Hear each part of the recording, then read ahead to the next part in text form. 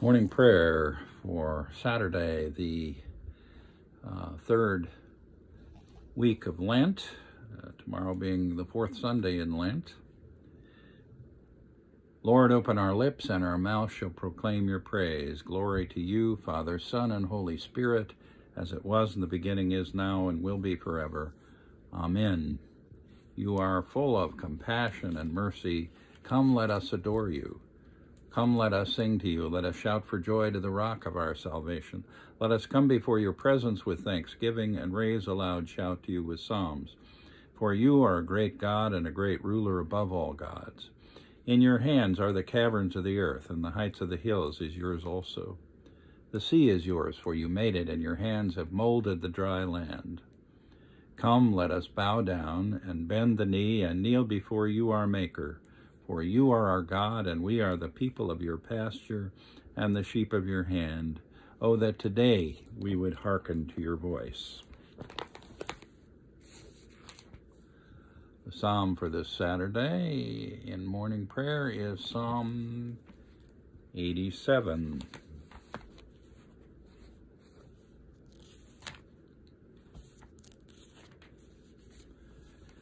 And as usual, I sing it using the simple tune of just going up one notch at the end and then all the way down again at the end of 4.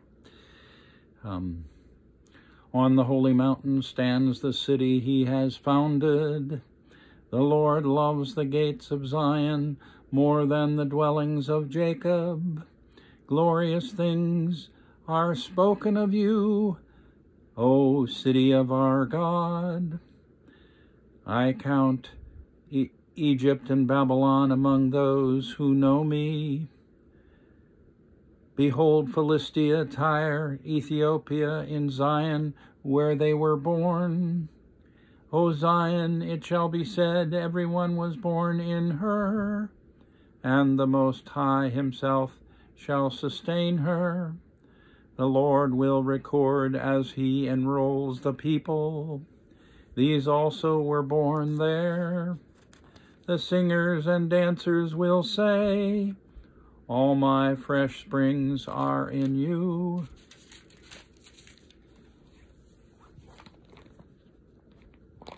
Okay.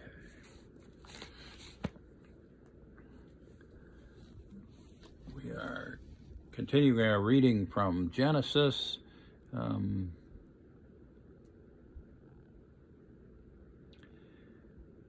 Thus Israel settled in the land of Egypt, in the region of Goshen, and they gained possessions in it and were fruitful and multiplied exceedingly. Jacob lived in the land of Egypt 17 years. So the days of Jacob, the years of his life, were 147 years. When the time of Israel's death drew near, he called his son Joseph and said to him, if I have found favor with you, put your hand under my thigh and promise to deal loyally and truly with me. Do not bury me in Egypt. When I lie down with my ancestors, carry me out of Egypt and bury me in their burial place. He answered, I will do as you have said. And he said, swear to me. And he swore to him. Then Israel bowed himself on the head of his bed. After this, Joseph was told, your father is ill. So he took with him his 2 sons, Manasseh and Ephraim. When Jacob was told, your son Joseph has come to you, he summoned his strength and sat up in bed. And Jacob said to Joseph, God Almighty appeared to me at Luz in the land of Canaan, and he blessed me, and he said to me, I'm going to make you fruitful and increase your numbers. I will make you a company of people. I will give the land to your offspring after you for a perpetual holding. Therefore, your 2 sons, who were born to you in the land of Egypt, before I came to you in Egypt, are now mine. Ephraim and Manasseh shall be mine, just as Reuben and Simeon are. As for the offspring born to you after them, they shall be yours. They shall be recorded under the names of their brothers with regard to their inheritance. For when I came from Paddan, Rachel, alas, died in the land of Canaan on the way. And while there was still some distance to go to Ephrath, and I buried her there on the way to Ephrath, that is Bethlehem. So Rachel was buried in Bethlehem, or near it.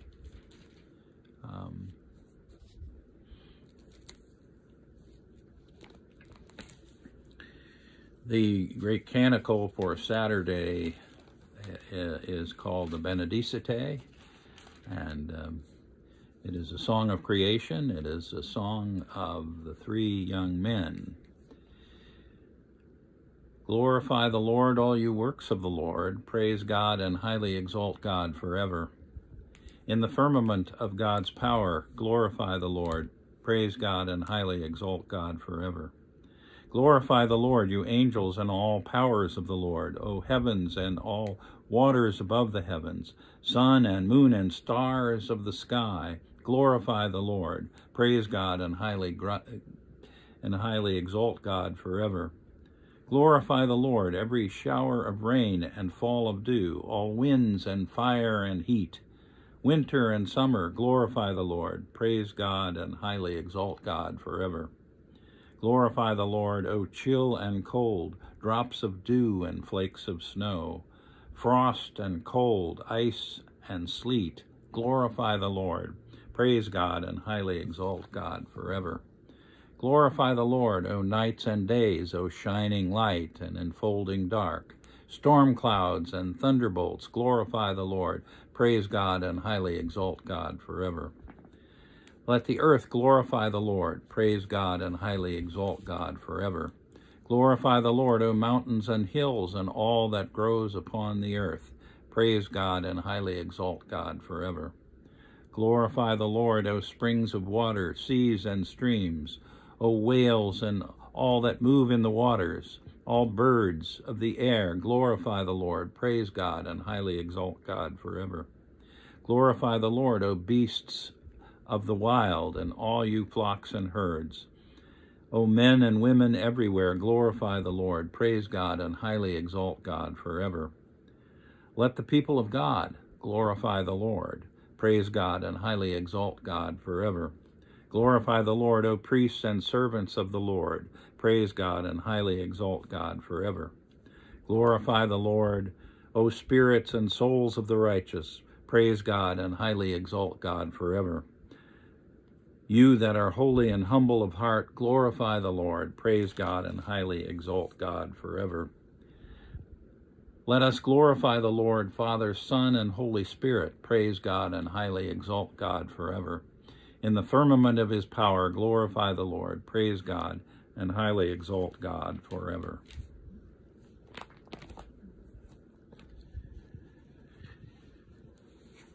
A reading from the Gospel of Mark. Now, when the Pharisees and some of the scribes who had come from Jerusalem gathered around Jesus, they noticed that some of his disciples were eating with defiled hands,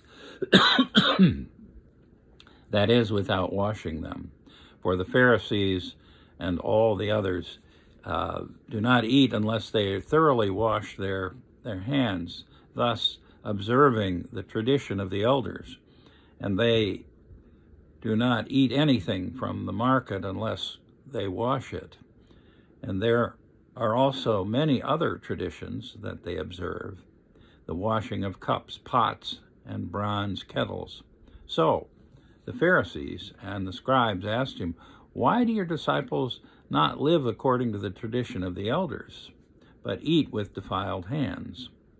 And he said to them, "Isaiah prophesied rightly about you hypocrites, as it is written, 'The people honors me with their lips, but their hearts are far from me.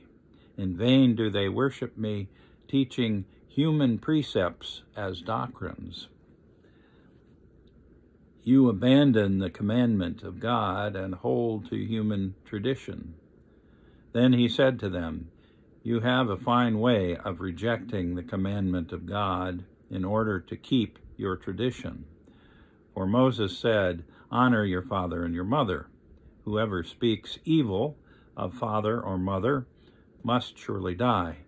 But you say that if anyone tells father or mother, Whatever support you might have from me is korban, that is, it's an offering to God, then you no longer permit doing anything for a father and mother, thus making void the word of God through your tradition that you have handed on. And you do many things like this. Then he called the crowd again, and he said, Listen to me, all of you, and understand there is nothing outside a person that by going in can defile, but the things that come out of what defile. When he had left the crowd and entered the house, his disciples asked him about the parable, and he said to them, Then do you also fail to understand? Do you not see that whatever goes into the person from the outside cannot defile, since it enters not the heart, but the stomach, and goes into the sewer? Thus he declared all foods clean. He said, It is what comes out of a person that defiles, for it is from within, from the human heart, that evil intentions come: fornication, theft, murder, adultery, avarice, wickedness, deceit, licentiousness, envy, slander, pride, folly. All these evil things come from within, and they defile a person.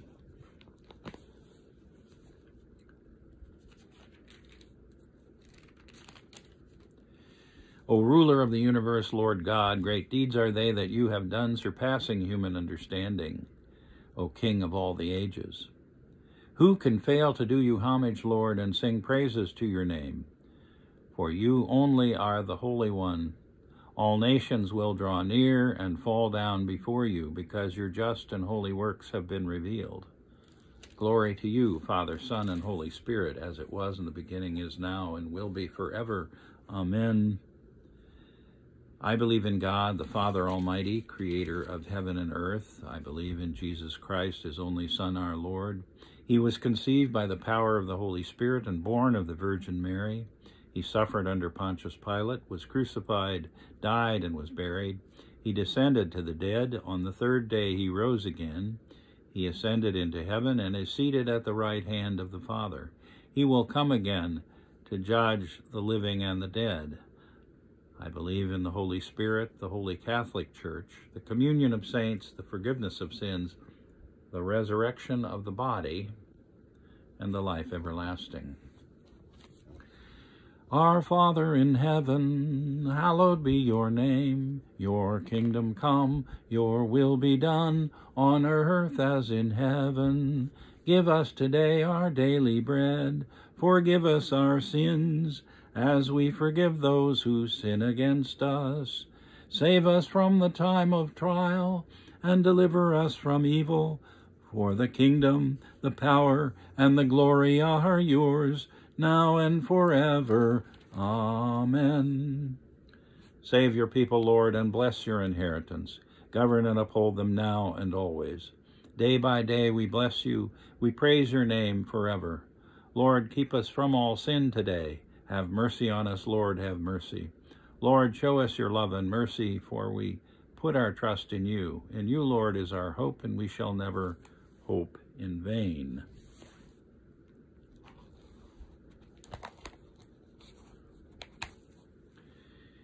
Gracious Father, whose blessed Son, Jesus Christ, came down from heaven to be the true bread which gives life to the world, evermore give us this bread, that he may live in us and we in him.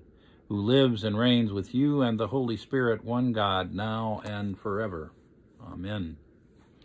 Almighty God, who after the creation of the world rested from all your works and sanctified a day of rest for all your creatures, grant that we, putting away all earthly anxieties, may duly be prepared for the service of your sanctuary, and that our rest here upon earth may be preparation for the eternal rest promised to your people in heaven through Jesus Christ our Lord. Amen. O God, you have made of one blood all the peoples of the earth, and sent your blessed Son to preach peace to those who are far off and to those who are near. Grant that people everywhere may seek after you and find you. Bring the nations into your fold. Pour out your Spirit upon all flesh, and hasten the coming of your kingdom through Jesus Christ our Lord. Amen. And I would invite your prayers and intercessions. We pray for the dead. I pray especially for my mother, Marion, and my father, Russell, and my brother-in-law, Larry, and for my uncle, Joe, and Aunt Betty, and for all our forebears. And we pray for those who are in need of healing. We pray for Johnny and Andrea and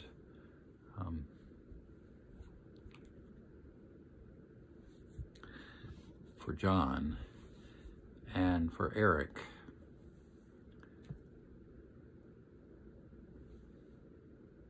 And abundant life for all who are going through this difficult time with this pandemic of the coronavirus. And by abundant life, I mean to stay healthy. A couple of comments. The gospel lesson is a little hard on washing hands. Don't be. Please wash your hands. The virus itself, the whole germ theory of things, didn't exist in the time of Jesus. But of course, his point was not really about washing hands, but about using human traditions in place of God's word. And of course, that's up to each of us to figure that out, what that means. But in the meantime, please wash your hands as you are protecting yourself from the pandemic.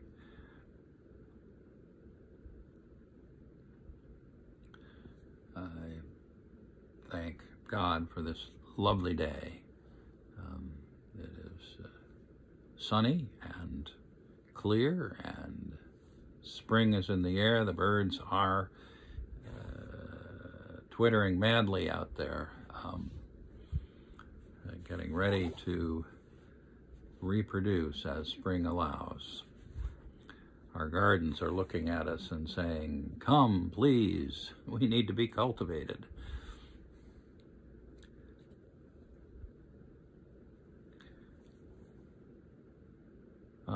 Using the general thanksgiving, Almighty God, Father of all mercies, we, your unworthy servants, give you humble thanks for all your goodness and loving kindness to us and to all whom you have made. We bless you for our creation, preservation, and all the blessings of this life, but above all, for your immeasurable love in the redemption of the world by our Lord Jesus Christ, for the means of grace and for the hope of glory. And we pray, give us such an awareness of your mercies that with truly thankful hearts we may show forth your praise, not only with our lips, but in our lives, by giving up ourselves to your service and by walking before you in holiness and righteousness all our days.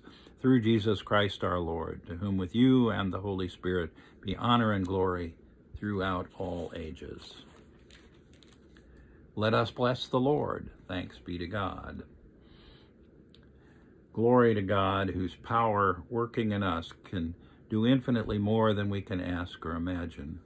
Glory to God from generation to generation in the church and in Christ Jesus forever and ever. Amen. Be well. Have a good day. Bless the Lord.